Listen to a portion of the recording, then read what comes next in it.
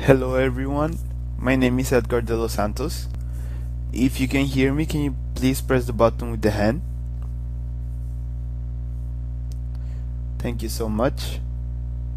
In today's session we're gonna go over the CAD to CAD modeling. We're gonna talk about the pre-modeling using CAD based programs, and then we're gonna import that geometry from CAD into Midas Civil. Then we're gonna start the low definition and application, and then go over a little bit of the construction staging, and then we're gonna end up exporting that CAD back, exporting that model back to the CAD. So in the pre-modeling, and this entire webinar will be talked about the steel composite bridge. This is the bridge information that we're gonna go over. It's a two-span bridge with a total length of 180 feet and a total width of 37 feet. So the total, the entire pre-modeling will be used or will be done in CAD. CAD is an everyday tool, as you might know, and with CAD you will be able to generate the model from the center line, saving a lot of time, and also, you know, generating a model can be very time consuming, so this will actually be a lot of benefit, or will benefit you a lot, in the sense of not having to model element by element. This can be done by the drafters, if in the case that you have any, or you can just bring it from your plans as well. So what we're going to do is let's say if you have a model like this one, in which you generated your plans, and you can just bring the center line for each one of your members. In this case, what we did was we generated a layer for each one of the elements, so that will make it easier for us to import it into Midas Civil. We generated blue for the cross frames, green for the dummies, the center in red is gonna be the transverse elements, and we have white for the substructure. If you have drafters, you can tell them to do something like this. It will be very easy for them and will save you a ton of time. So let's say that you have something like this in CAD and you want to bring it into Midas Civil. So what we're gonna do is we're gonna open up Midas Civil. For those of you who do not know the program, this is the graphical user interface. Through this graphical user interface you can generate the entire model, but in this case we're gonna save those steps and just bring the AutoCAD. Let's create a new project, and with that new project what we're gonna do is the first thing is check the units. Let's use kibs, foot, and let's bring in CAD. As you can see here, Midas Civil can import different types of files. In this case we're going to use the CAD DXF extension, and we're going to bring a CAD from our documents. And here we have the CO final, which is this model that we have here. It's the center line of this bridge.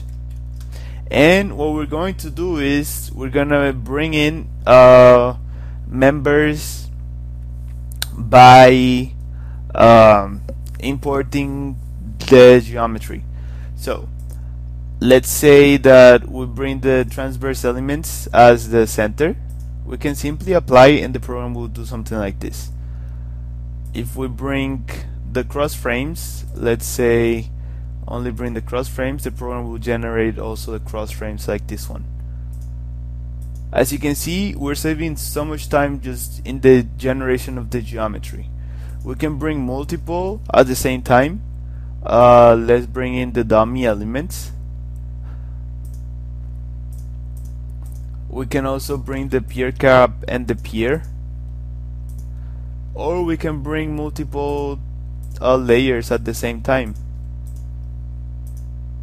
as you can see here.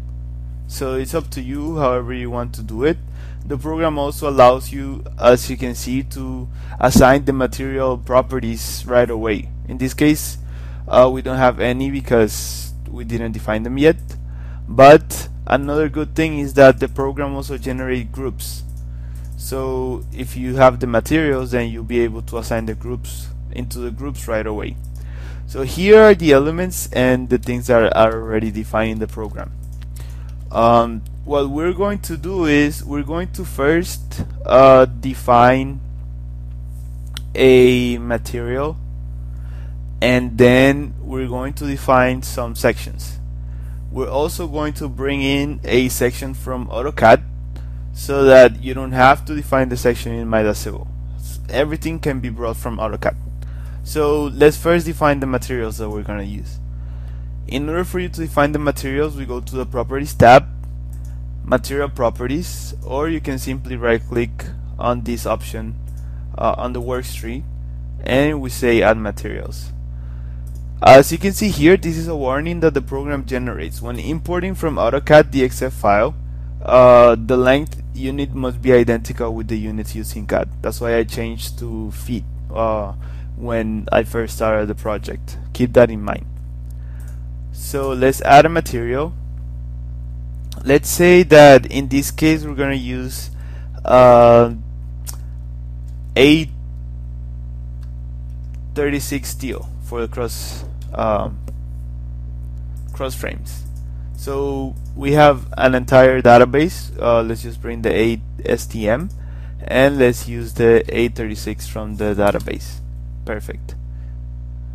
After that, let's add the concrete for the deck, and let's use a C4000 concrete, as you can see here. After you select the C4000, the program automatically activates and generates the properties of that C4000. Then let's use a dummy material, which will be the user-defined material, just to generate those transverse elements and also those longitudinal dummies. Here we can define the properties of that dummy with this modulus of elasticity, Poisson's ratio, its temperature, and so on. This obviously is going to depend on the material that you use. Let's name it dummy material, and then from there we can simply define the materials that we're going to use.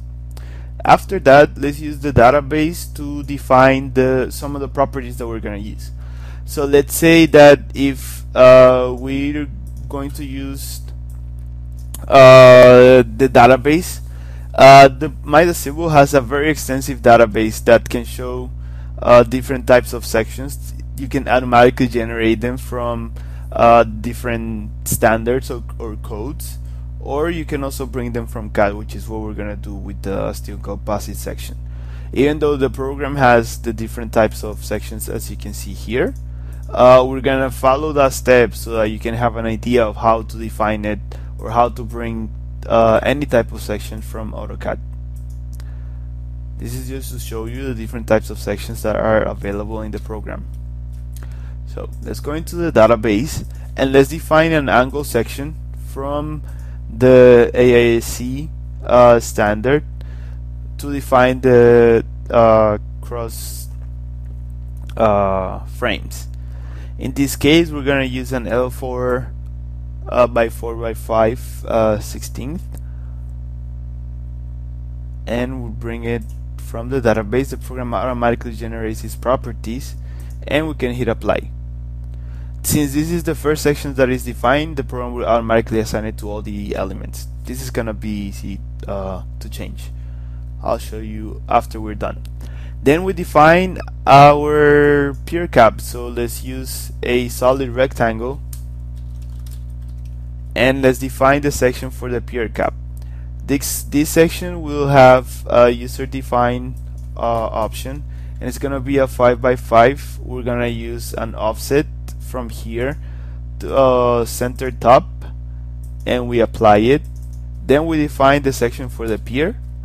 The pier is gonna be a solid round section with a 6 feet diameter, and it's going to be center. it's offset, so it's gonna be, I want it to be right in the center. I hit apply. Then we're going to define the transverse dummy elements, and we're gonna use solid rectangle. Transverse dummy, and we're going to use a with the same thickness of the deck and 5 feet width. This 5 feet is the spacing between the transverse elements, just for your information. Let's define that one as well as center top.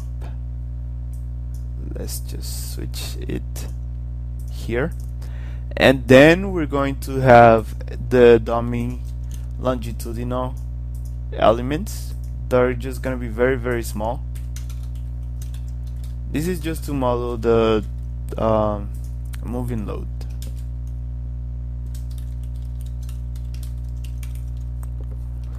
And then this will be about it. We don't have the composite section yet. What we're going to do is we're gonna bring the composite section from AutoCAD. So how can we do that? As I mentioned earlier, you can bring the geometry from CAD, and we'll save a lot of time generating the model. But we also have an option in the program that is called Section Property Calculator. With the Section Property Calculator, you'll be able to define any type of section in very simple steps, and the program will automatically calculate its properties, and then you can bring it for the analysis. So in order for you to open up the Section Property Calculator, you can just hit the Tools option and use the Sectional Property Calculator. A window like this one is gonna pop up, and let's just change the units, and then from there we're going to have something like this. What we can do is we can import a CAD with the section. My section looks like this one.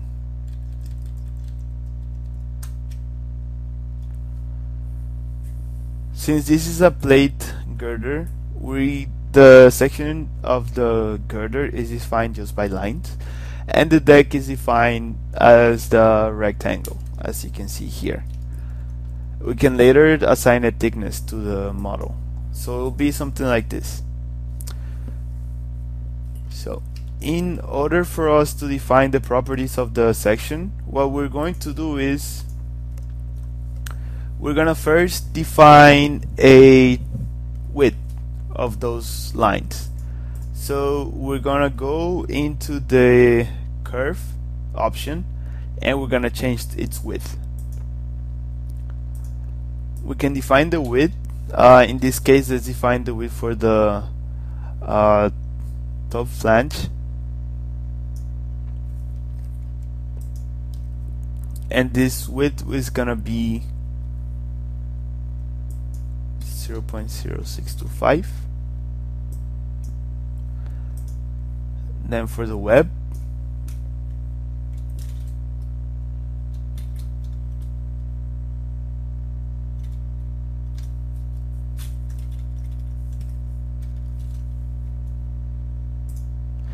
and then for the, if you press the control key, you'll be able to select multiple lines and have them selected, and the bottom flange.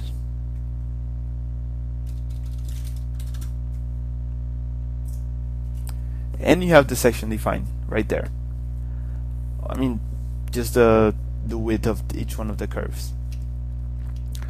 After that, what we're gonna do is we're going to find the materials. So we go into the model option, we go to material, and let's define the steel portion. Let's say it's modulus of elasticity.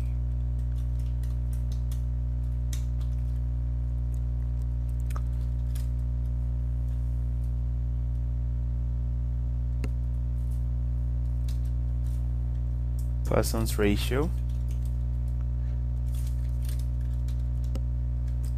and its density, and we hit apply, and let's define the reinforced concrete portion. We say RC,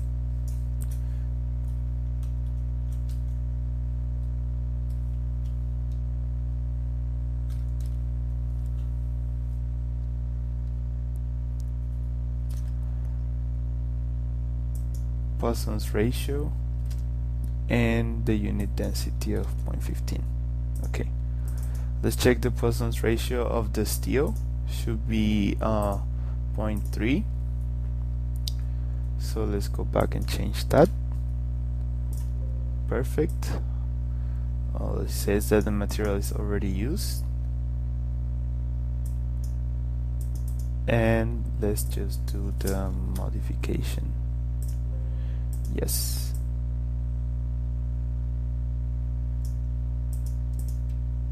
Let me do the RC. Perfect. Let me see.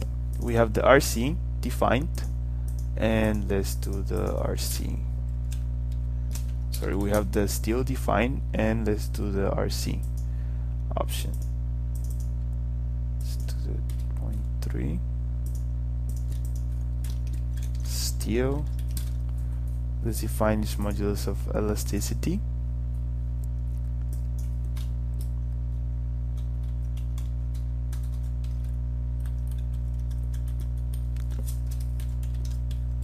And its unit density,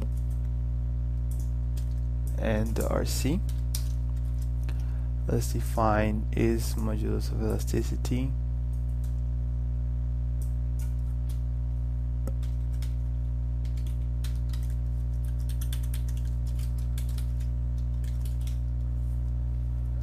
and we hit OK, and we have both materials defined in the model.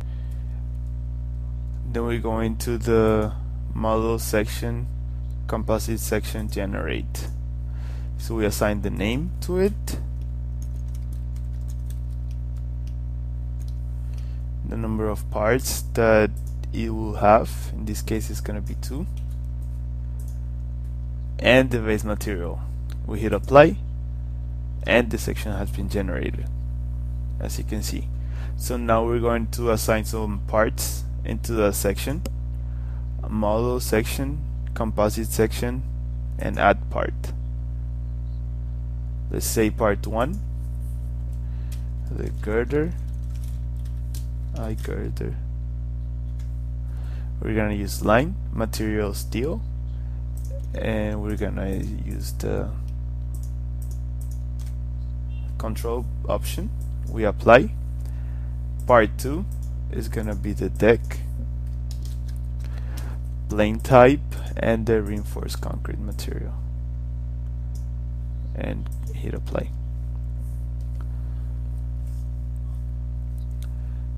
This section has been defined. Now we calculate its properties. So to get the properties of the section, we're going to properties and calculate composite properties. We specify a mesh. The smaller mesh we use, a slighter increase in the calculation of the properties. Let's just select a part of it, click apply, and the program will automatically calculate the properties, as you can see here. Finally, we're gonna export it into Midas Civil. So in order for that to do that, we go to model section, composite section, and then we hit export. We're gonna use the composite. Let's say composite 1. We click on the section or part of it, we hit apply, and then the section has been exported. Then we go back into Midas Civil, into our model. Then we go into the properties section, and then here we're going to import the section from the composite tab. So we go into the composite, we hit the composite general option. We select the seg file, which is the composite one that we just generated, and here the program will automatically generate it. Let's say composite. Here are the properties for part 1, for part 2, and the total properties are right here. And then what we're gonna do is we're going to bring that section into the program. So let's change its offset, in this case to center top. We hit OK, and then we have all the sections. So in order for us to change all the properties, it will be easier if we activate the second tree menu, which is right here, and then we're going to the groups tab. Let's say for the cross frame we already have the section. For the dummy, we can assign the longitudinal dummy option, as well as its dummy material. For the pier cap, we can assign the pier cap material and section as well. So let's say the grade 4000. For the pier, same thing. By just drag and drop option, we can assign materials and properties right away. As you can see, it's a very easy process. For the girder option, we can assign the composite section, as you can see here, and the program will automatically generate the composite right there. After that, we have the dummy transverse elements, which are the transverse dummy, and these will have the dummy material as well. This is just for generating the transverse connection in between the elements. After that, what we can simply check that every element is assigned by double clicking, assigned properly, and then what we're gonna do is we're going to go into the definition of the loading and the construction staging.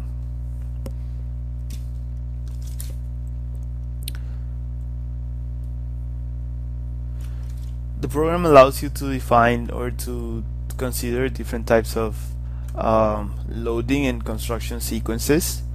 So in order for us to define the loading, I'm gonna do like a very simple procedure for it, but in this case what we're gonna do is let's define a load group, DW for example, and let's define a load case for that.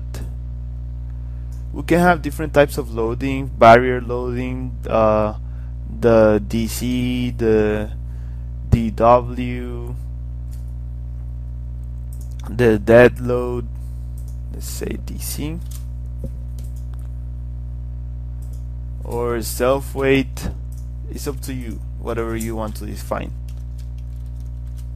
Self weight of the bridge. So let's say if you want to apply static loads into the model, you can here go into the loads tab, static loads, and use the static load cases. Here let's define the self weight, and let's assign it into the dead load, and here we can define the dead load. We have an option in the program where you can define its self weight automatically. It's the self weight option. In this case, we're gonna assign the self weight load case and also the load group, because we're gonna use that load group for the construction staging. We assign 1 for the self weight, and there we have the self weight of the structure.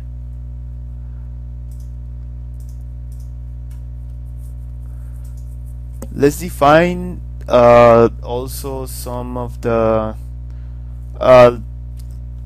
distributed loads.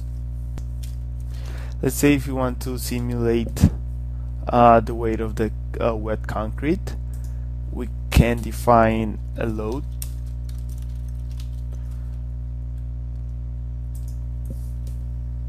such as the construction load, or just as the,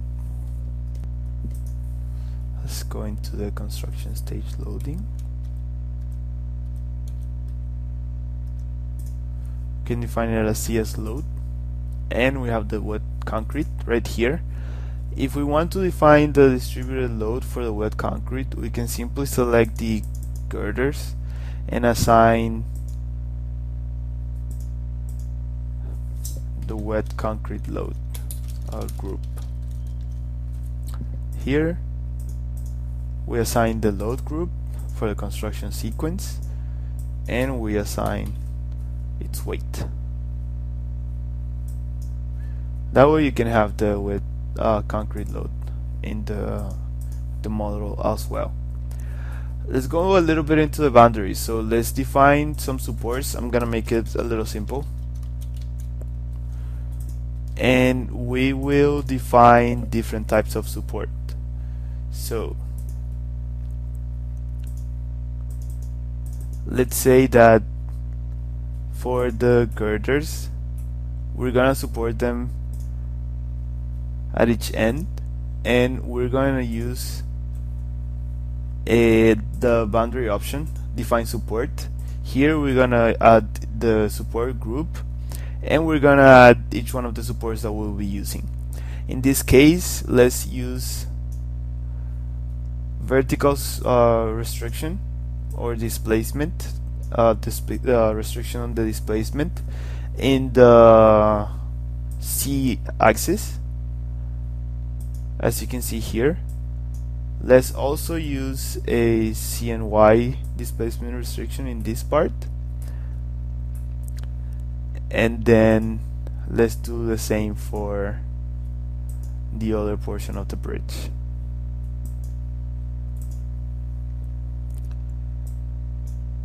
You can define the supports as you wish.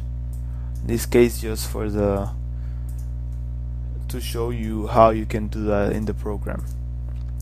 And we're gonna restrain the bottom portion of the pier, which is gonna have something like this one.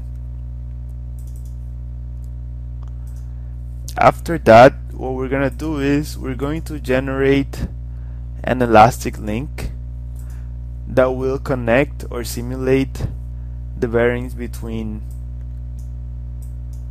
the pier cap and the girders. So it will be something like this.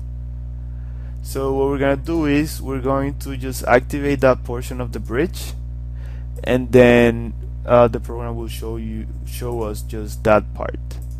After that, we're gonna have something like this. We activate it, we have something like this, and we're just simply going to connect here. The program is automatically asking me to save it.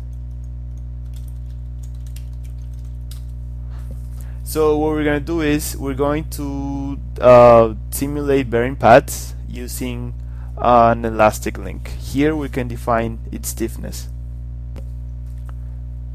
So let's say that we're gonna have infinite stiffness, just to generate like a fixed type of connection between the substructure and the superstructure. Here we can select the nodes. Let's also assign the boundary group, and let's select the two nodes that will be connecting the, like this, substructure with the superstructure. It will be something like this, as you can see. After that, what we're going to do is we're also going to generate rigid links between the cross frames to simulate the rigid connection between the cross frames and the longitudinal girders right here. So in order for us to do that, what we're going to do is we're gonna use the rigid link option in the program, and we're gonna start defining them in the following way. We're going to the rigid link. We're gonna also assign this into the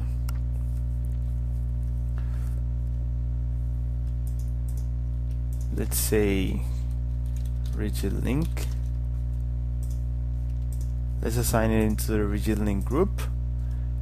In this case, let's select a master node, which will be this one right here. This one right here. And we select the slave nodes, which will be these two right here. We're gonna do a rigid body type of connection, and we're gonna copy these in the following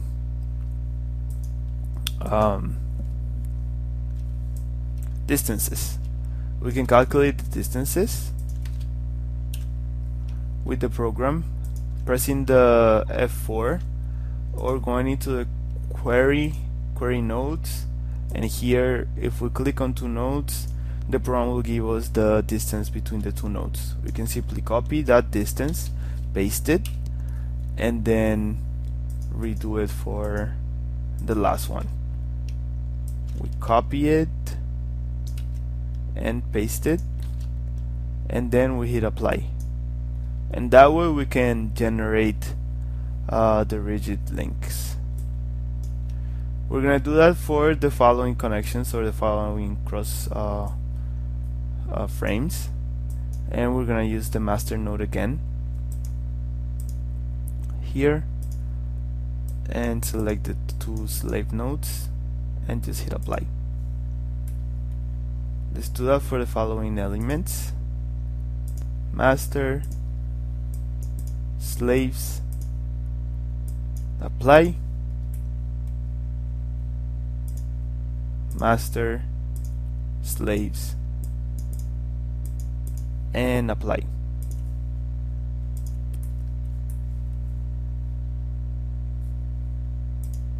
Master in this case,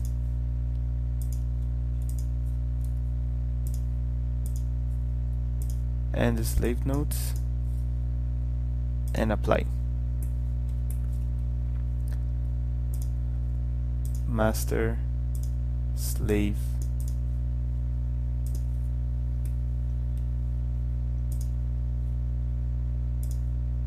that way we can simulate that rigid connection between the cross frames and also the girders. We're almost done.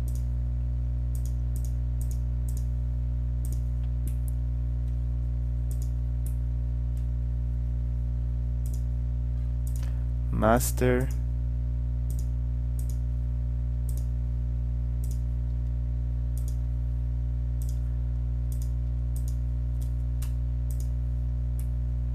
after that, what we're gonna do is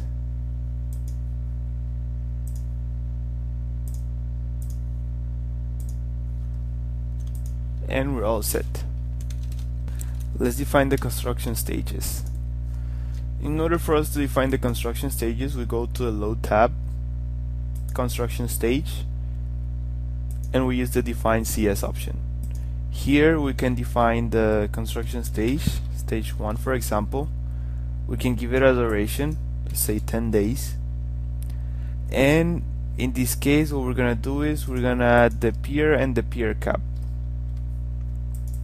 Both of them are gonna have, let's say, 3 days of age at the activation.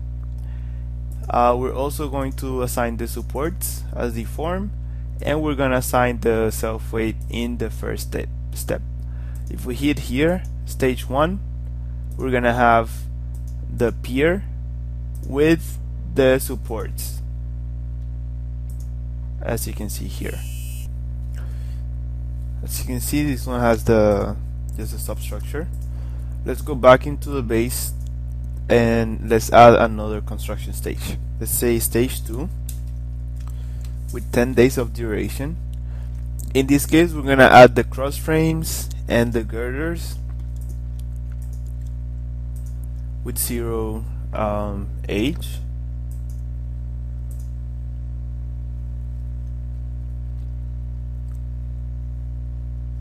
We're gonna add the rigid link support as well,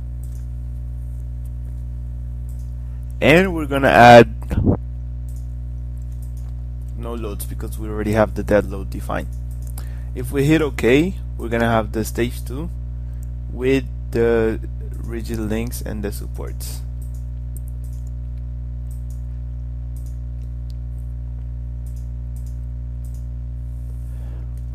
After that,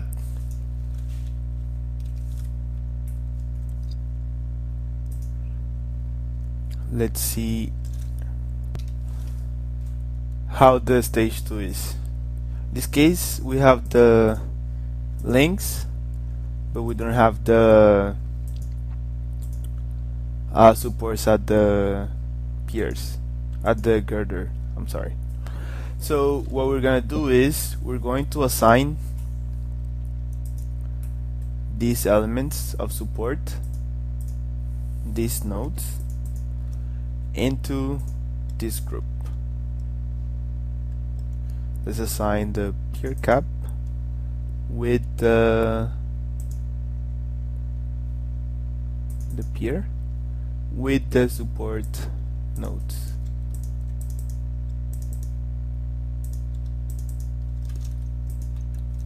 So we copy it, this one, we paste it, and we assign those so that we can have those activated on the stage 1, which is gonna be something like this.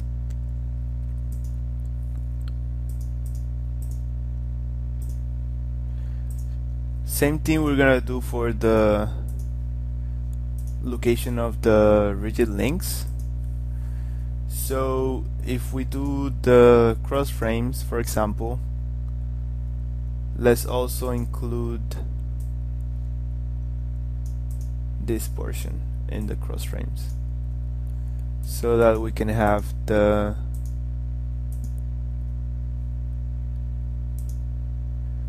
elastic links with them, or we can simply include them as part of the pier as well. So let's use the pier and let's define that portion as well. There. We have to go into the base option, into the base. All the modifications of the model has to be done in the base. Then that way we're gonna have something like this. We have already the supports there with the elastic links on the first stage, and then we have stage 2 with the supports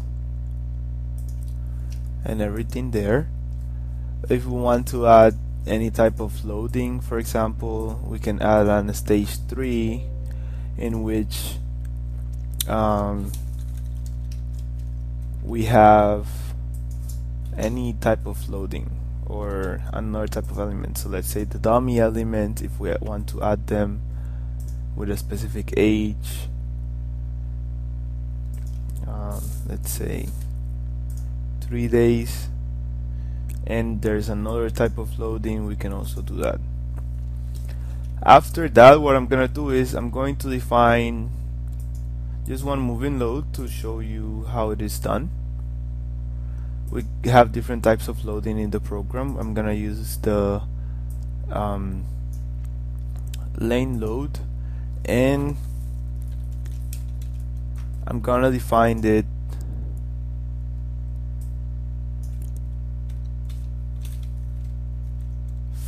five feet, or let me just define it 6.5 feet from the center of that particular element. And I'm gonna use lane cross beams in order for me to do the distribute the load into the cross elements. So I'm gonna use the group for the cross elements, which is the center group, as you might remember. And in this case, what I'm gonna do is I'm gonna select the most outer elements of my bridge, and then from there I'm going to define the moving load, or the traffic lane in this case. I can do the same for a second line. Let's say if I define it at 15.5 feet, for example, I can do the cross frames again and define it based on these 2 points as well, which will be this location.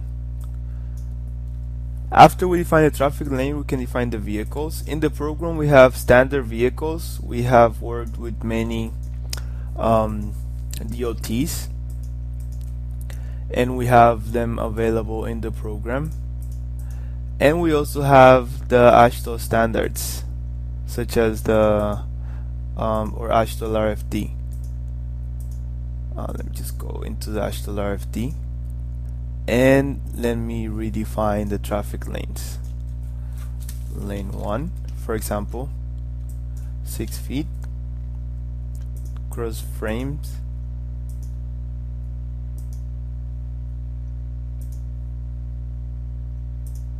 apply lane 2,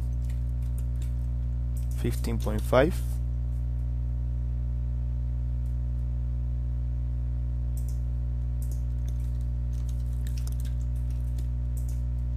and redefine cross beam with the 2 elements. And there you go. Now we have the vehicle definition. As I mentioned, we have many types of vehicles available for the, in this case, AutoCAD RFD. We have also worked with many DOTs, and we have the vehicles loaded into the program. In this case, I'm just gonna have the HL93, and then I'm gonna use a moving load case that will have the multiple presence factor, and we'll have the minimum and maximum number of loaded lanes. We hit OK, and that way if we check, we have each construction stage,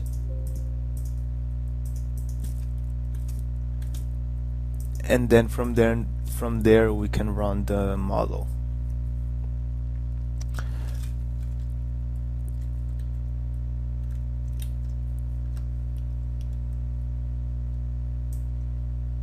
Let's just run it.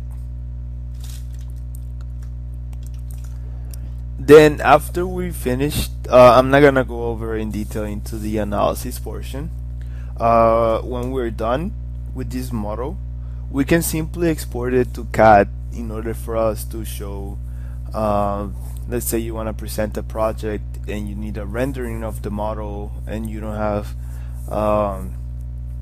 let's say you don't want to use Midas as the rendering. You can just simply display it using CAD functions, such as the ones that I'm gonna show you now, in which you can export this model to CAD, either to centerline or to the entire hidden or render option, and then you'll be able to have something like this, where you have the 3D model. You can present it, the overall model information, without using Midas Civil to the clients, or just for displaying purposes or discussions. You'll be able to generate a rendering like this one and export it into AutoCAD. So let me just go back to the model, and we use the export function, export AutoCAD DXF, all the elements, centerline and shape. So that way you can simply export it, composite model like this one, and then you can bring that composite model into the AutoCAD. So let's just open that composite model that we just created, and you're gonna have something like this, a 3D rendering of the section and the bridge that we have just created.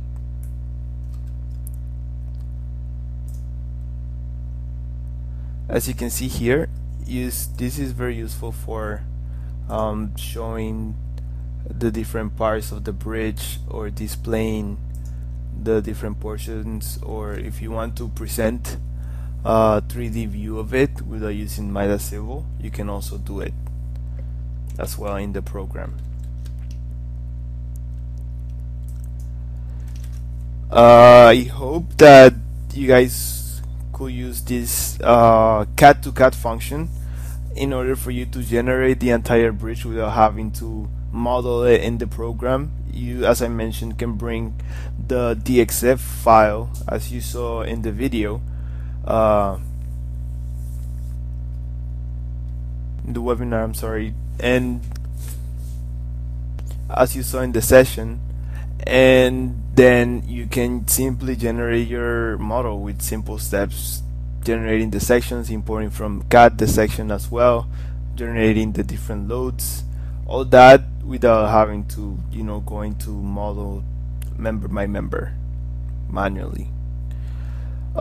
Thank you all for your attention. If you have any questions, please ask or send us the ticket into the global support@midasusers.com. This is our global platform for technical support. My name is Edgar de los Santos. I hope you have a very good day. Bye bye. Thanks again.